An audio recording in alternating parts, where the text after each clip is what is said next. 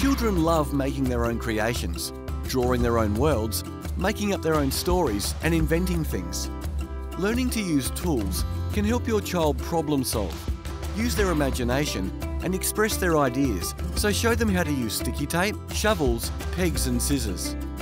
Notice and talk about signs and symbols, and if your little one wants to make a sign for their shop, pretend to write a doctor's note or write a card to a friend. Use this as an opportunity to scribble, draw, paint and have fun with language through play. For more fun tips on play, subscribe online at First 5 Forever.